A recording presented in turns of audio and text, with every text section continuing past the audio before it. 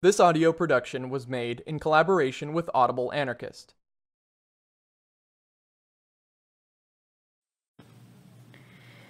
TW Thibedi, The Life of a South African Revolutionary Syndicalist by Lucien van der Walt. The son of a Wesleyan minister, Thibedi William Thibedi was one of the most important black African revolutionary syndicalists in South African history.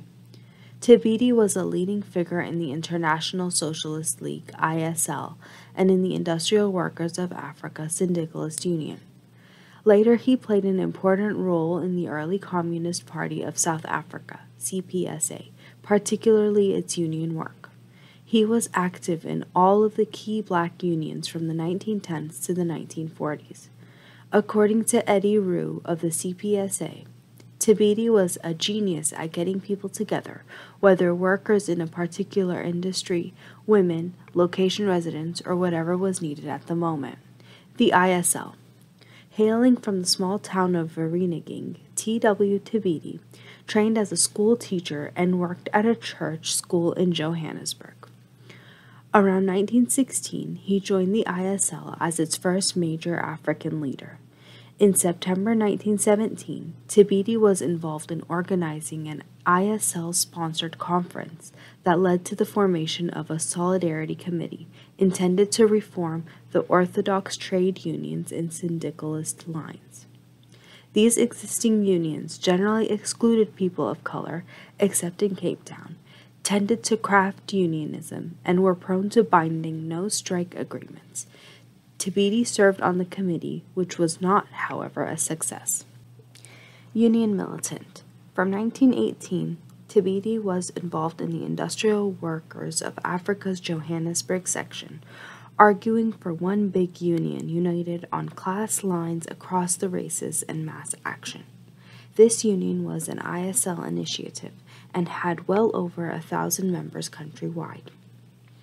The first Industrial Workers of Africa leaflet, written by committee and issued in isiZulu and Sesotho, proclaimed, "Workers of the Bantu race, why do you live in slavery? Why are you not free as other men are free? Why are you kicked and spat upon by your masters? Why must you carry a pass before you can move anywhere? And if you are found without one, why are you thrown into prison? Why do you toil hard for a little money, and again thrown into prison if you refuse to work? Why do they herd you like cattle into compounds? Why? Because you are the toilers of the earth, because the masters want you to labor for their profit, because they pay the government and police to keep you as slaves to toil for them. There is only one way of deliverance for you Bantu workers. Unite as workers. Unite. Forget the things which divide you.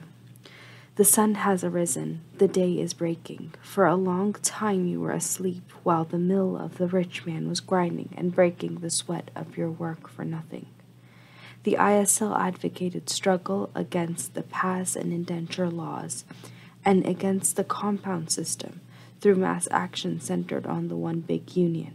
The Industrial Workers of Africa was just one of the several syndicalist unions it formed and led. Inside the ANC. Along with other Industrial Workers of Africa militants, Thibedi promoted syndicalism as part of the syndicalist current in the left wing of the late 1910s South African Native National Congress, SANNC, now the African National Congress, or ANC. When a failed joint general strike in July 1918 led to a crackdown on the ISL, the Industrial Workers of Africa, and the SANNC left wing in the Transvaal, it fell to Thibedi to revive the union in Johannesburg. A leaflet by Thibedi in 1919 argued, "Black African, open your eyes.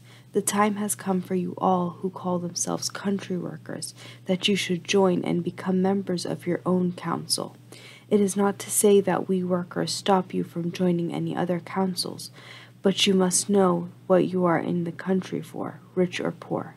All workers are poor, therefore they should have their own council. Why are you afraid to become members of the Industrial Workers of Africa whilst you call yourselves workers? The union in Johannesburg drew its members from across the African working class and was actually more of a general union than the industrial union on IWW lines to which it aspired. Its Cape Town section, by contrast, was mainly based on the docks. The CPSA and after. The key African in the early CPSA, Thibedi put his syndicalist background to work when he ran the party's night school in Johannesburg. He became a full-time CPSA organizer and unionist.